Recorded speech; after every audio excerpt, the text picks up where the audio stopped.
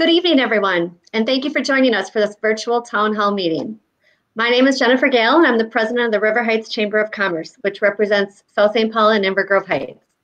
We're very excited for tonight's event. Before I hand it over to Representative Craig, I'd like to go over the agenda for this evening. Shortly, Congresswoman Craig will provide an update on her work in Congress. Then, Dr. Michael Osterholm, the director of the Center for Infectious Disease Research and Policy at the University of Minnesota, will give an update on the coronavirus pandemic. Following the remarks, I'll be asking the questions that you all comment below. This town hall has Minnesota rules, which means we will all treat one another with respect. Tough questions are great and welcome. Obscenity is not allowed, and those questions will not be asked. We will save the last 15 minutes for non-coronavirus related questions if there are any. So with that, I will hand it over to Representative Craig to lead us in the Pledge of Allegiance and to give her opening remarks. Well, thank you so much, Jennifer. It's an honor and a pleasure to be back here with you this evening, and it's going to be just terrific when we can come back together in person again. I start off every town hall by reciting the Pledge of Allegiance, so tonight will be no different. I pledge allegiance to the flag of the United States of America and to the republic for which it stands, one nation, under God, indivisible, with liberty and justice for all. And with that, Jennifer, thank you so much for moderating our town hall this evening. This is our 16th town hall since I was sworn into the United States Congress. I want to start out tonight by some opening remarks, and then I am so incredibly pleased to have Mike Osterholm here with us this morning. This is a different town hall. This is in the midst of a public health crisis. And no matter what our questions are here tonight, I want to make sure that we never forget that each of the 94 deaths that we have seen across the state of Minnesota, the now 34,000 deaths that we've seen across the United States and even more across the world, that we never forget that these are people, that they are husbands and wives and parents and grandparents. They are our neighbors, and we have to make sure that these numbers that we see every day, that we don't become numb to them. With that, I just want to also acknowledge that within the midst of the public health crisis, we also have significant stress and anxiety that is coming from the economic impact of COVID-19 pandemic and financial challenges within our neighbors' homes across the congressional district, the state, and across the country. In Minnesota, we now have 482,000 of our neighbors who have sought unemployment insurance benefits since the 16th of March. There are now 22 million Americans who are unemployed. And with that, we need to keep in mind that the pandemic has caused a lot of stress and anxiety across the country. In Congress, we have now passed 3 bills, which I'm going to call them simply rescue bills. We are in triage mode right now. We passed the CARES Act, the last of the 3, which was a $2.2 trillion bill that provided a number of appropriations dollars for personal protective equipment, for unemployment insurance, for programs like the Paycheck Protection Act, which I know we're going to talk a lot more about here this evening. We have to make sure that as a Congress that we are accountable to taxpayers for how we use these dollars. And so that's something that we have to make sure that we prioritize moving forward. This district, this country, healthcare and the economy remain the top 2 issues. And certainly the fact that we're in the middle of a pandemic only heightens the 2 most important issues in the 2nd Congressional District. So this is our 16th town hall. It's a little different again here this month. Throughout the course of my service, though, to the 2nd Congressional District, I have now introduced 21 pieces of legislation. 2 have passed the House. 1 has been signed into law by the President.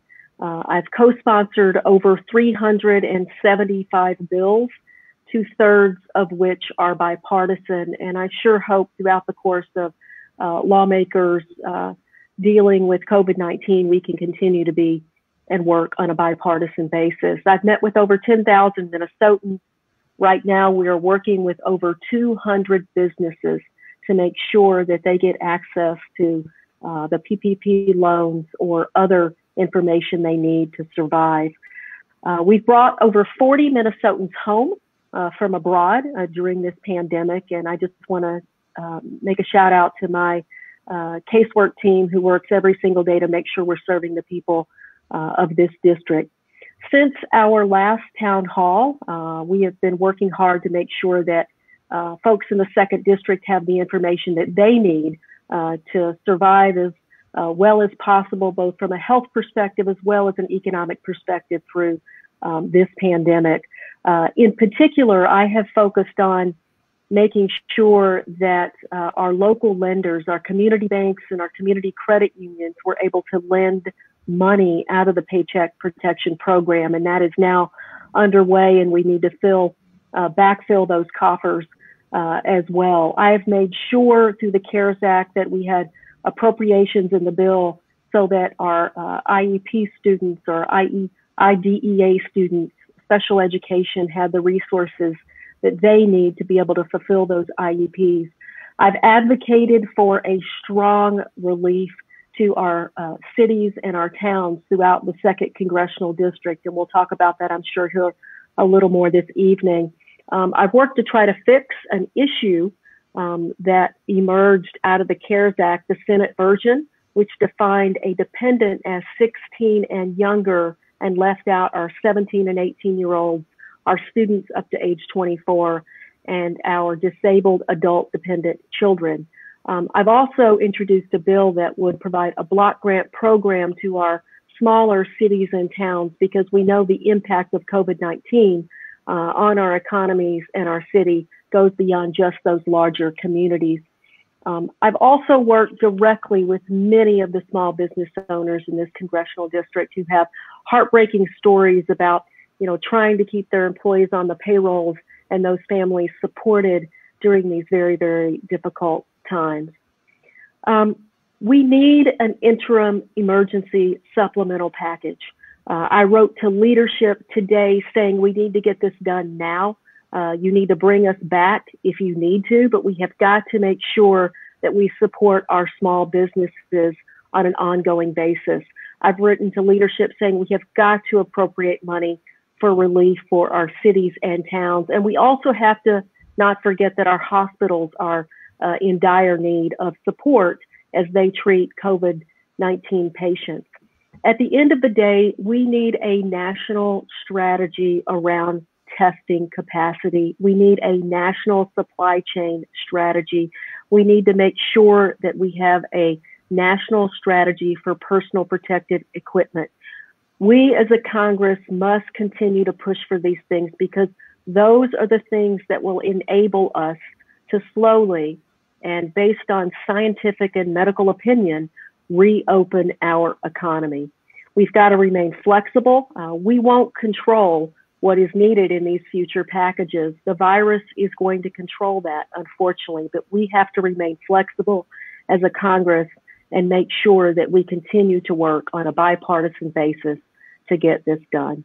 So again, thank you so much for joining us here online this evening for, again, another virtual town hall. Now it is my absolute pleasure to introduce Dr. Michael Osterholm, who is with us this evening. Dr. Osterholm is an internationally recognized expert in infectious disease epidemiology. He spent his career tracking infectious diseases in an effort to understand their origin and ultimately prevent them. I shared with him offline this evening that I just ordered his book, The Deadliest Enemy, Our War Against Killer Germs. I look forward to reading that. And he's also an adjunct professor in the medical school at the University of Minnesota and the director of the Center for Infectious Disease Research and Policy there. Dr. Osterholm, thank you so much for joining us this evening and for your incredible work over the last several weeks and your entire career. Thank you. Thank you very much, Representative, for having me. It's my honor to be here with you tonight and to share a perspective on where we're at and where we're going with this very historic time. I think all of us in the public health world will tell you that this has not really been one of those times that we relish, cherish, or hope for, but we all worried that it was coming, and one day it finally did come. This particular virus, the COVID-19 disease, the SARS-CoV-2 virus, emerged, as we know, from a source in Wuhan, China. I'll just say for the audience's sake that despite all kinds of rumors and suggestions that there may have been an intentional human release or that there was an accidental release from a laboratory there, we have very clear and compelling evidence from the genetics of the virus that it literally jumped from an animal species to a human, which is what the other coronaviruses, the type of viruses this is, have done in the past. Early on with this outbreak starting in Wuhan, China, in central China, we've been following it very closely at our center at the University of Minnesota. We track diseases around the world. We reported on it in late December.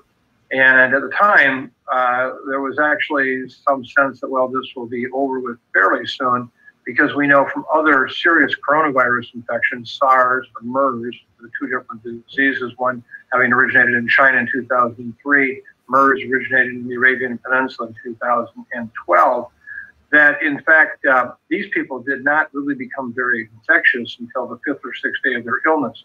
And if we could just identify people early, get them into the hospitals, get them in isolation so they didn't transmit the virus to anyone, then in fact, we were home free. Unfortunately, it became clear in about the second week of January that this was going to be a very different situation, that it was going to be one where there was much more influenza virus-like transmission, meaning early illness or early infection in the illness, and maybe even before one got ill, which of course we learned later was exactly the case. Also very dynamic transmission, that basically someone sitting in a room literally could breathe enough of this virus just by talking or breathing into the room to infect others. So that added to the concern.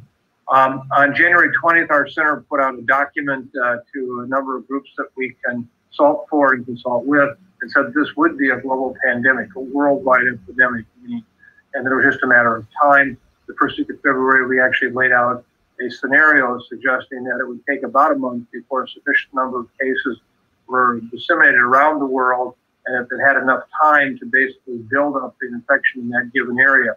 We recognized even then that it was apparent that what we call basically the incubation period, or the period from when someone's exposed and gets infected to when they actually become infectious or ill, it was about 5 days, and that on average, someone would transmit to at least 2 people. So it would go from 1 to 2, 5 days later 2 to 4, 5 days later 4 to 8.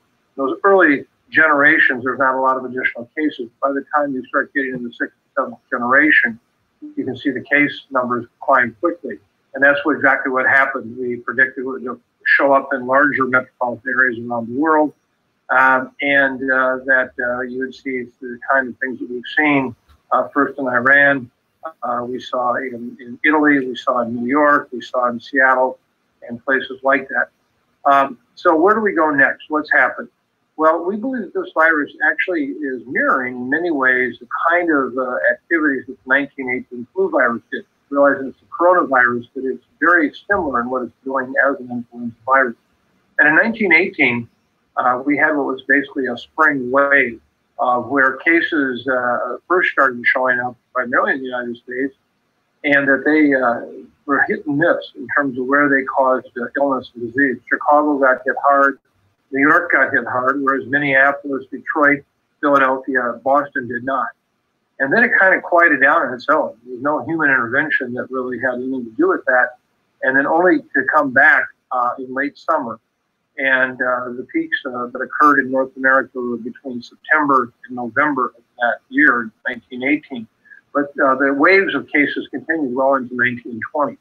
And so it also points out that, as I'll share with you tonight, we're in for the long haul. I raise this because I think that it's important to understand that we really are in the very, very earliest days of this pandemic. As Sir Winston Churchill once said, this is not the end. This is not the beginning of the end, but rather this is the end of the beginning. And so if I had to tell you what I believe will be the case, this is really a second inning of the 9-inning game. And that's what we have to prepare for. That's why we also recognize that as a world, we can't live in a shutdown world. We can't just suddenly decide that we will all just be in our homes for the rest of our days. And one of the things that everyone is struggling with right now is how do we actually control this disease, and how do we actually live with this disease at the same time? It's a very sobering thought to think about the fact that this past week, COVID-19 was the #1 cause of death in this country. Just 40 days ago, it wasn't even in the top 75. So you get a sense of this is a disease with real impact. It's causing a great deal of disruption, not only in terms of human health, but also in terms of the economy, the business world. We understand that. I think Representative Craig did a very nice job tonight of illustrating the sensitivity to what this is doing. This is horrible. And so what we're trying to figure out is how to navigate that. Our group has been very active in trying to push forward a national plan that actually accounts for this. We will next week be coming up with much more specific information. But we all recognize that you just can't wall ourselves off with what might be 18 or 20 months and hope that a vaccine will show up that will save us. At the same time, we just can't let the cases run willy-nilly and spread to our communities in such a way that you really will bring down healthcare systems. You'll cause many, many people to die.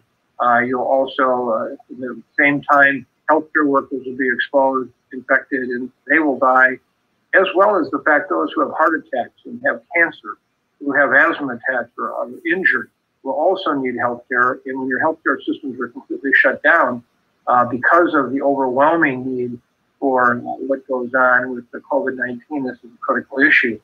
For anyone who knows someone or has visited with someone who lives in New York, the thing that they can't get over and they will never forget is literally 3 weeks of constant sirens, 24 hours a day.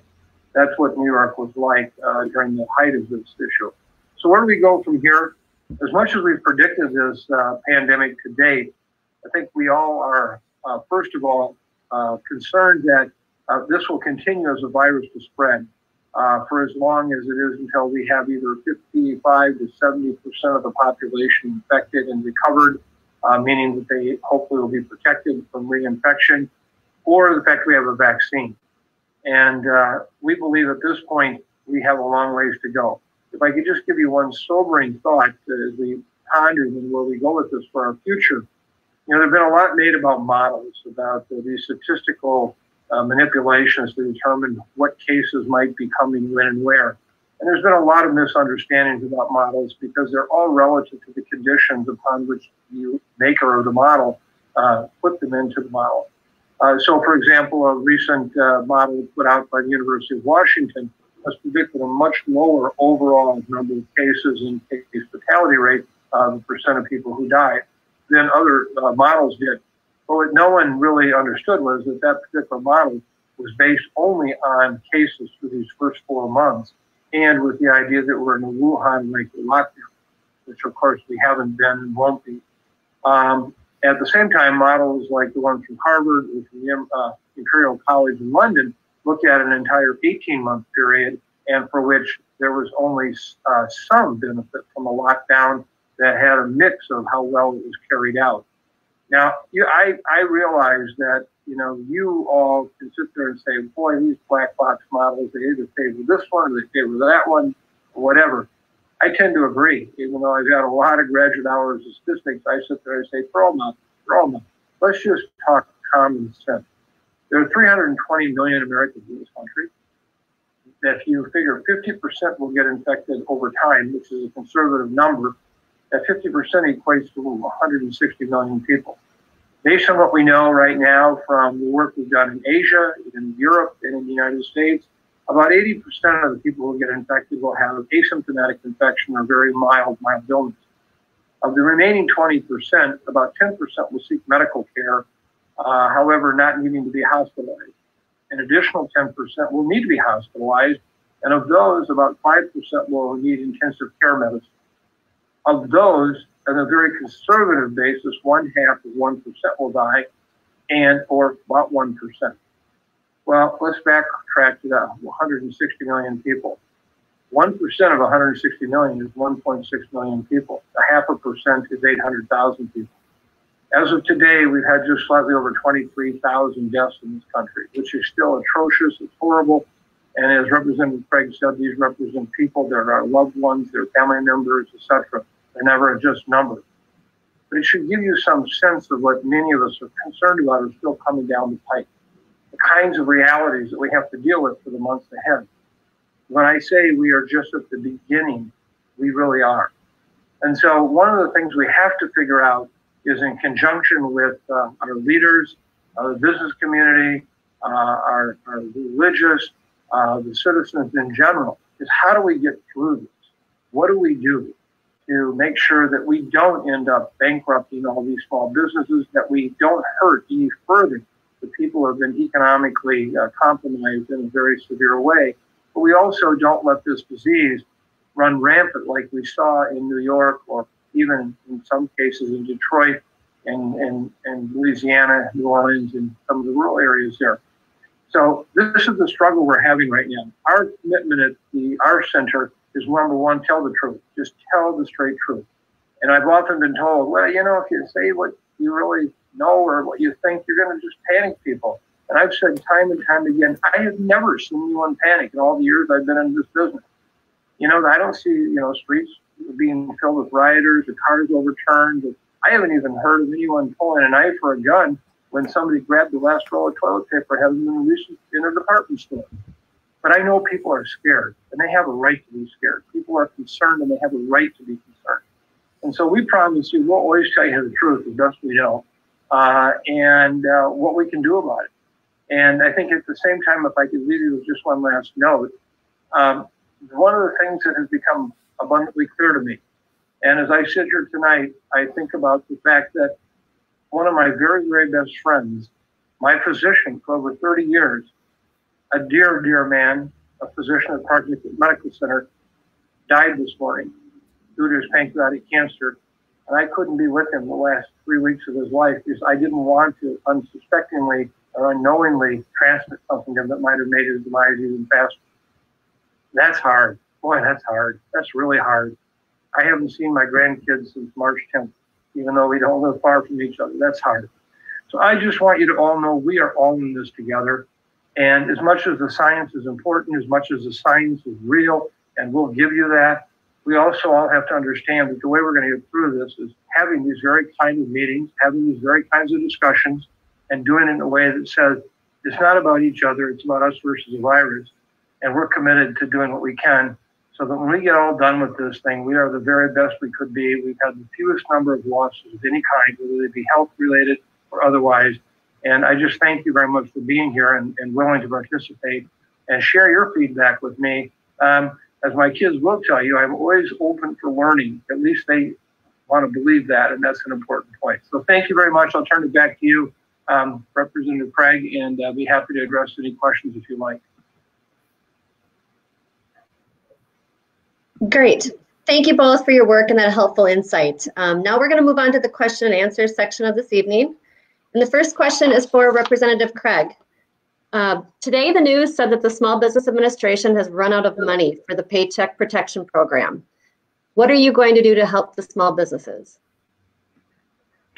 Well, thank you so much, Jennifer. I woke up this morning and we saw this coming a few days ago, and I sent an immediate letter to leadership, both in the House and the Senate, asking them to support funding for the Paycheck Protection Program right now.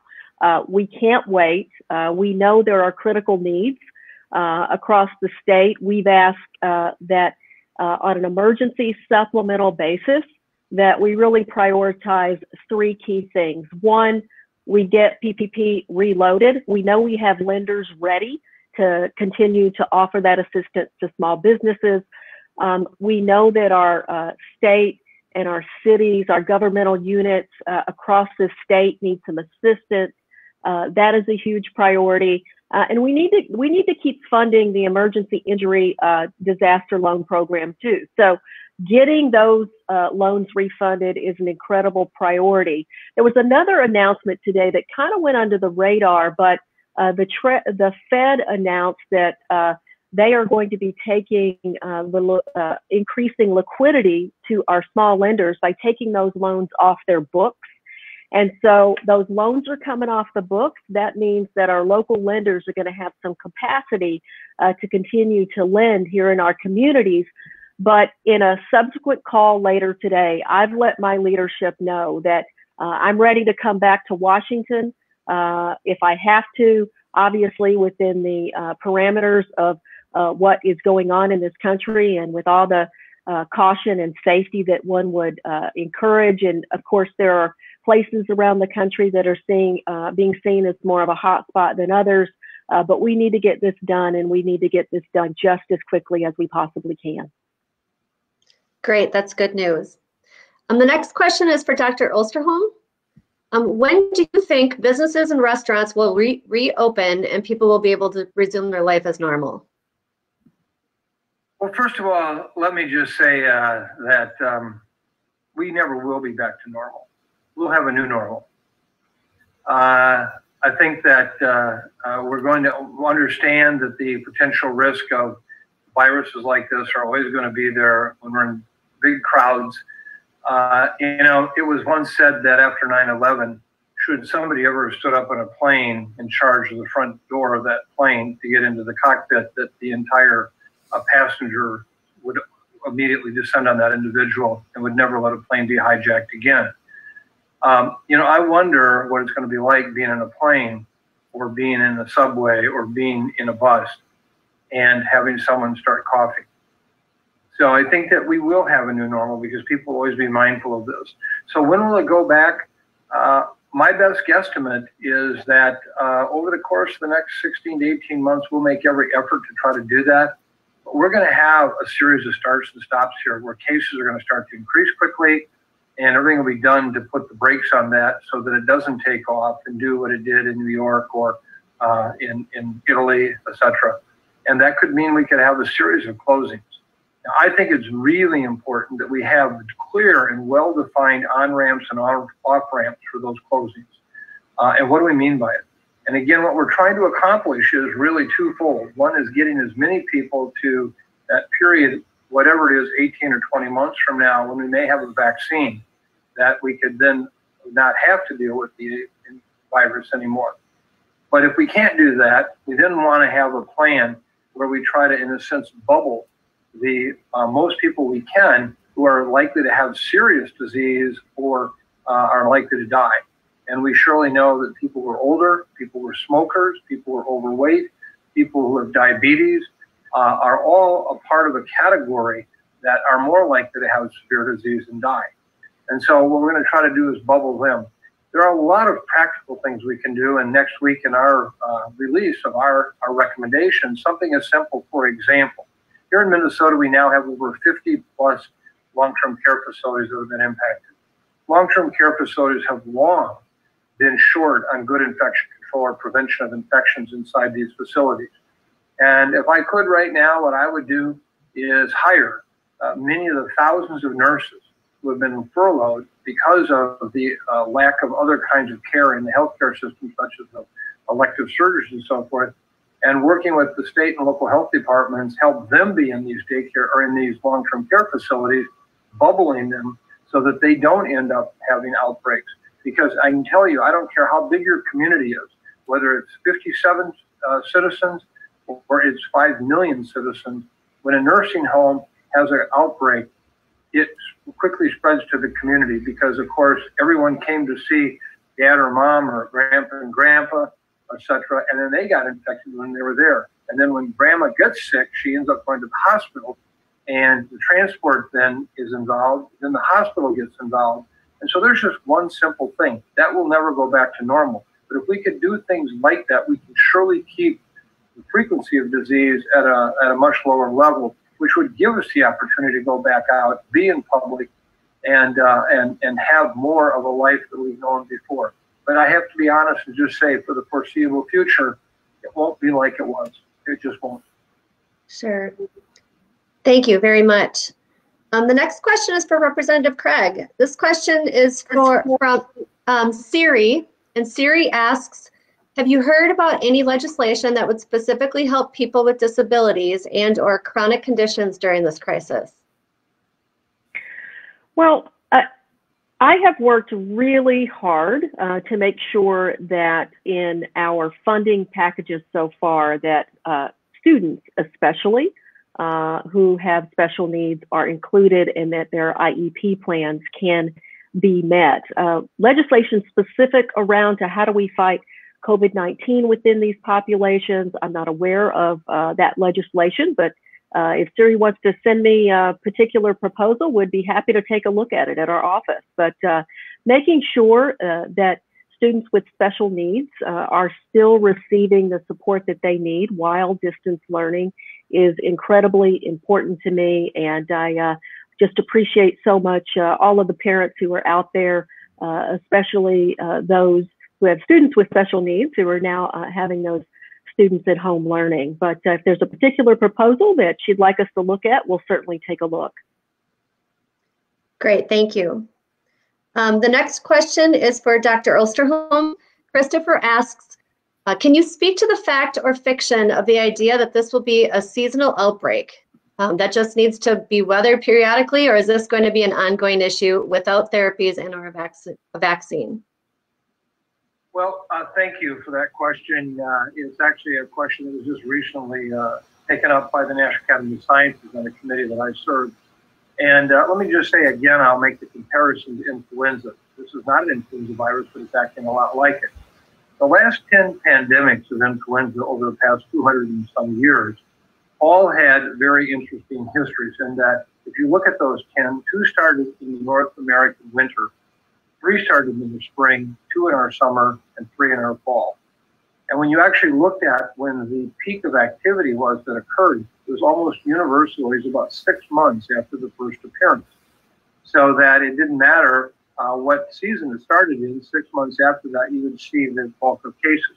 Look at 2009 with H1N1, which was a relatively minor influenza pandemic, but those cases first emerged in March in Mexico, and then the big peak in North America occurred between mid-September and mid-October. It was still very warm. So when a new virus like that first comes into the human population, oftentimes seasonality goes out the window, and it's not until the 3rd or 4th year that it tends to settle in as a seasonal virus. So here we don't really know what's going to happen. Is this going to be a seasonal virus, and will it have waves like we see with pandemic influenza? I would remind everybody again that in 1918, while the early peak was in the spring of 18, the big peak in the fall of 18, in fact, those cases continued right into 1920, and there were waves, smaller waves that occurred. And so we're not sure what's going to happen here. Could this be just a virus that just keeps burning and burning and burning, and as much as we want to suppress it, hold it back, it just keeps burning without big peaks? We don't know that either. So this is where the element of humility comes in and dealing with this. But what I am feeling very certain about is this virus won't give up until it's made an attempt to infect every one of us. And that's what this one is going to do. And our job is best to protect people. So we hope we can get to that vaccine status one day and find that then we don't have to worry about it anymore. Thank you very much. The next question is back to Representative Craig. Alan asks, I'm very concerned with how all these bills are being funded. Are all of these bills that become law simply going to put us into debt further? And if so, what is the strategy to pay this back? He says we cannot continue to spend money without a plan. So for the new bills you propose, what would be that strategy? Well, I appreciate the question. Fiscal responsibility has been an important tenet during my tenure as a member of Congress. If you will recall, the bill that I actually had signed by President Trump is called the Payment Integrity Information Act. In 2018 alone, the U.S. government, pretty much out of 6 agencies, improperly paid about $151 billion in 1 year. So there are two things that I would say to you. One is, I do think that we have to be thinking about the accountability and accounting for the dollars that we are appropriating right now. I think it's an important question. I was worried about just how high our debt and deficits were getting before the pandemic. And now, obviously, it's going to be ever more important.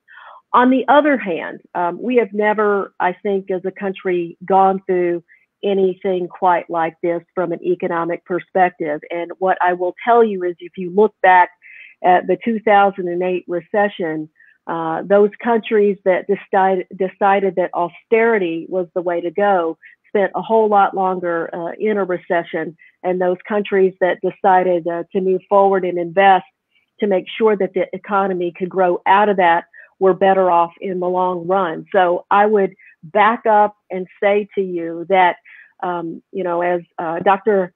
Osterholm has said this evening, this virus has a mind of its own until we can get to a vaccine. And that means that we're going to have to be open and flexible to making sure that we keep the economy, at least the engine running, so that once we get through the public health crisis, we can stand the economy up again and have it grow.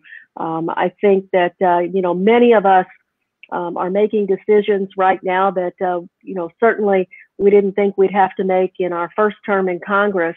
Some obviously have never faced anything like this, but I think we're going to have to invest in America, invest in Americans at this moment in time. And don't forget, interest rates are pretty darn low right now if you were going to make a decision to invest. But there's no doubt that there will be some long-term economic shifts and consequences to what we're doing right now.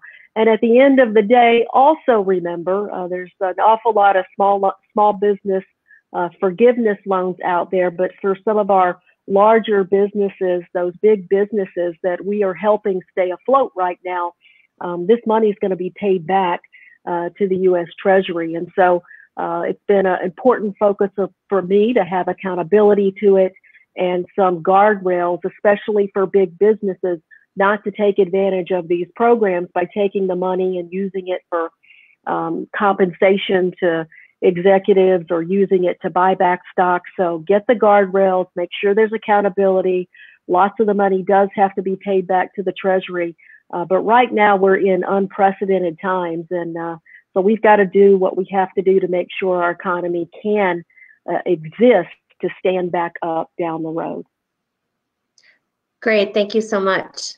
Dr. Osterholm, Leah asks, my great-grandmother was killed in the second wave of the 1918 flu. What kinds of behavioral changes should we adopt as the norm until or unless a vaccine becomes available? Well, thank you. And again, I would harken back to the 1918, just to remind people of some pretty thoughtful figures. Even though the 1918 flu was only present for the last 3 months of World War I, eight soldiers for every one that died over there are buried in France as a result of having died from flu. And that's a pretty heavy thing to think about. When you look at what happened in many cities around the United States, for example, in Boston, just in a 1 month period, about 6% of the people between 18 and 30 died. So it was remarkable. We're fortunately not there yet with this, and we hope we don't get there.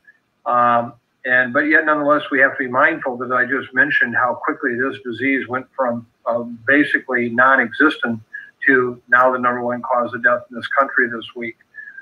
So that it really is a challenge. In terms of behaviors, I wish I could say we were further along, and we're not.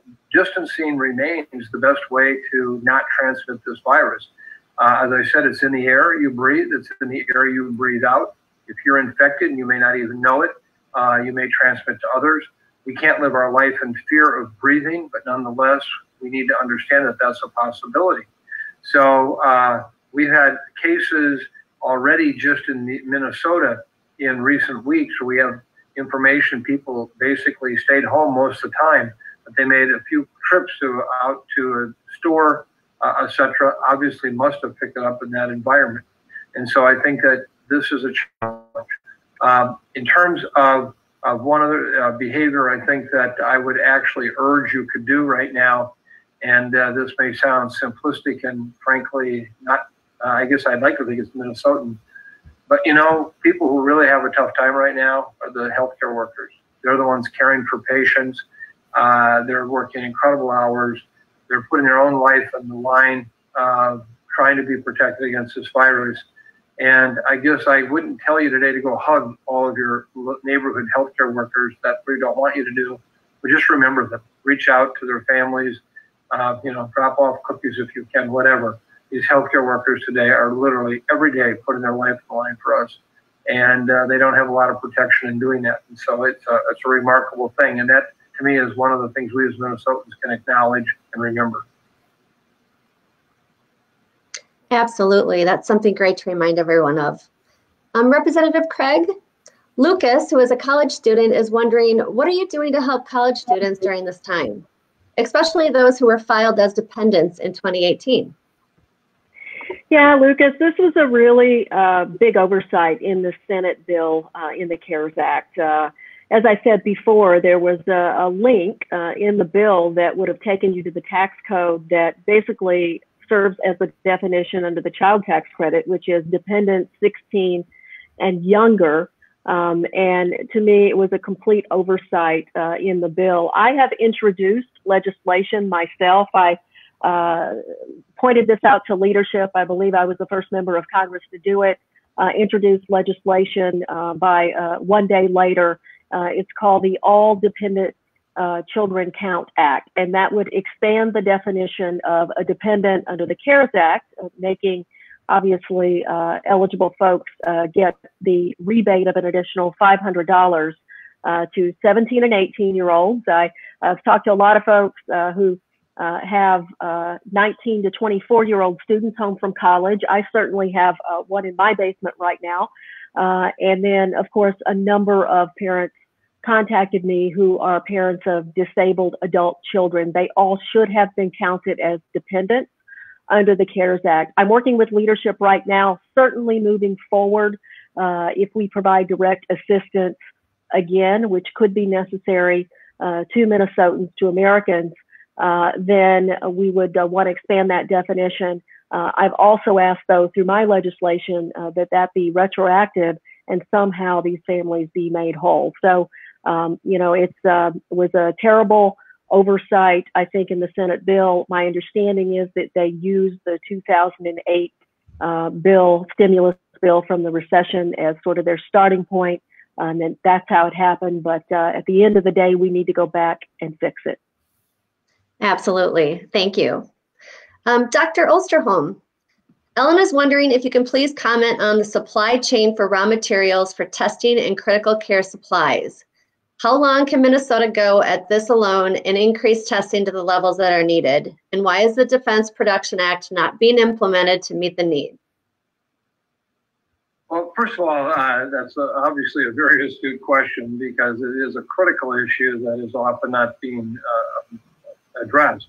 And as you heard from Representative Craig, she did, in fact, comment on that at the opening of this evening session, how important this was. Let me just take a step back and say, from a testing standpoint, there are a number of other issues about testing that I think we need to look at very carefully. I have an op-ed piece coming up in the New York Times in the next day or two that addresses the fact that what's happened is some of these tests are not all that reliable.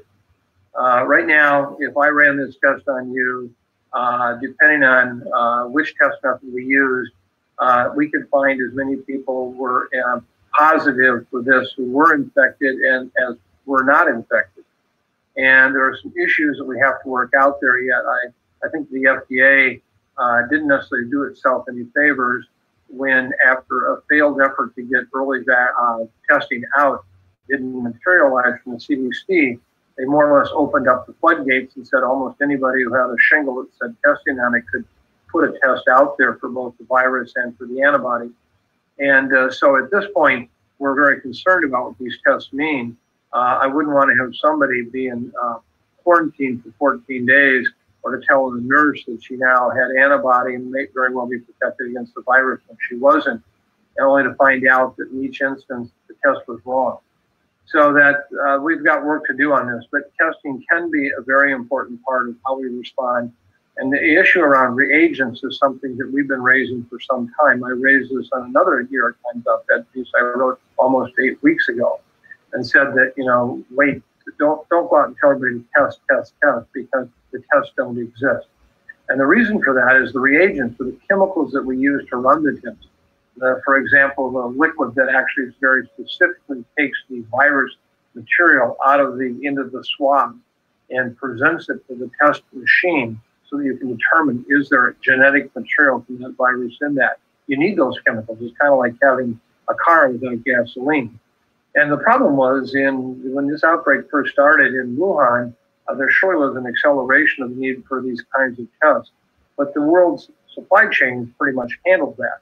And then as the virus spread in other parts of Asia, ramped up even more testing, and unfortunately some of the testing reagent development was coming from China, which got shut down. Well, then when the virus spread to the rest of the world and it was all on fire, rather than just needing a garden hose that had converted into a fire hose, we now needed a whole canal of reagents, and they just weren't there. And so we've been stumbling yet, and not just the United States, it's everywhere in the world. And places that once had adequate testing don't anymore. In fact, there were people who were amazed for several weeks when New York was able to test. And as you may have heard yesterday, Governor Cuomo made a very specific point of the fact they were running out of tests. They didn't have any reagents to back them up. So this is a huge issue, and we have to address it. With time, we'll catch up, but it's going to take a while. As far as other critical supply chains, this is another area that our group has been very involved with.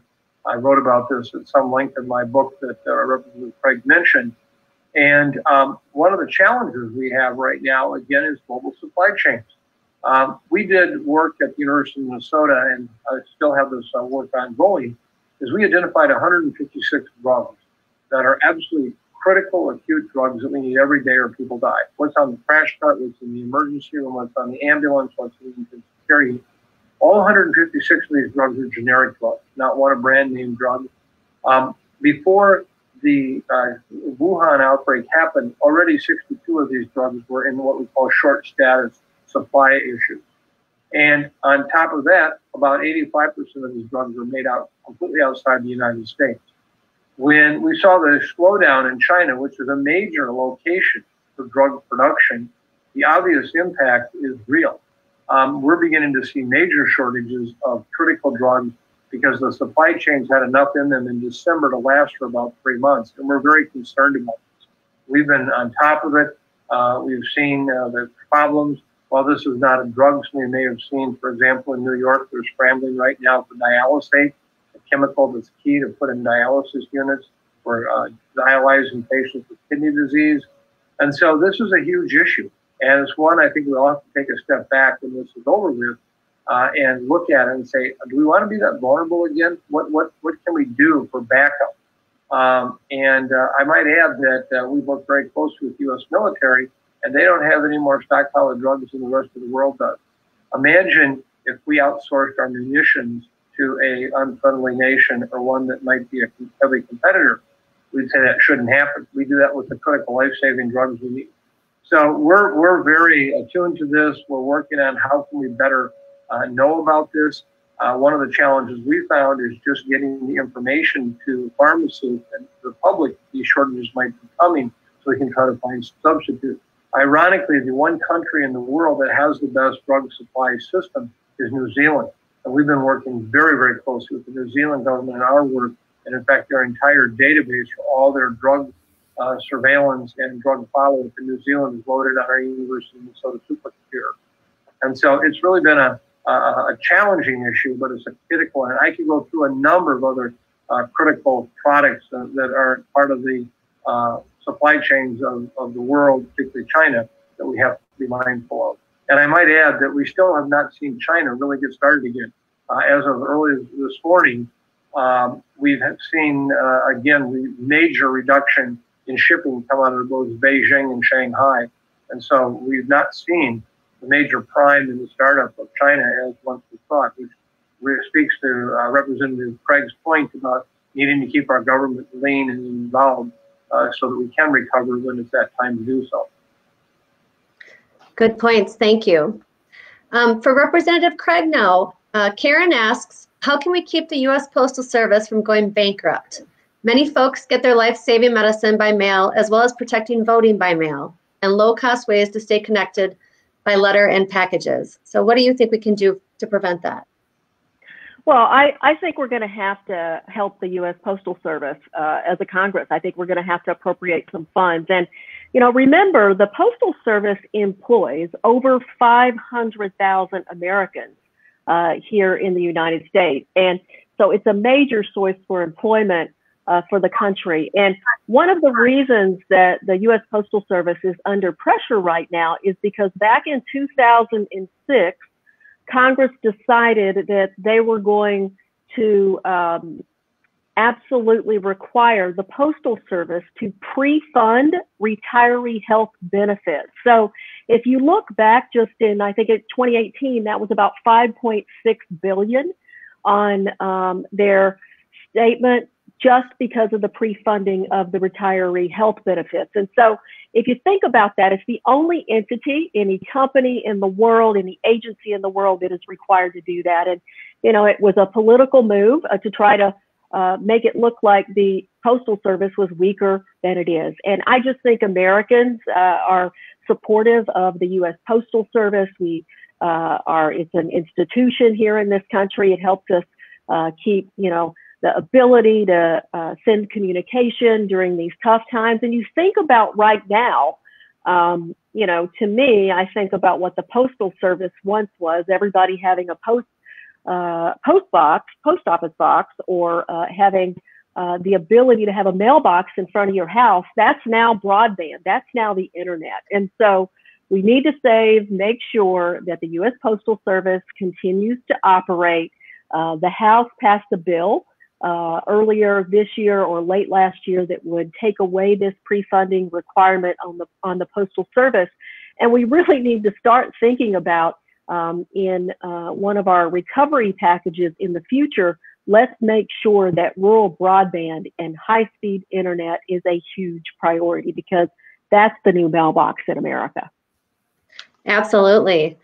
Okay, this next question is for both of you. So let's start with Dr. Osterholm and then have Representative Craig follow up. Leah and Connie ask, do you support expanding vote by mail in these times? And what do you suspect the odds are of a national vote by mail in November?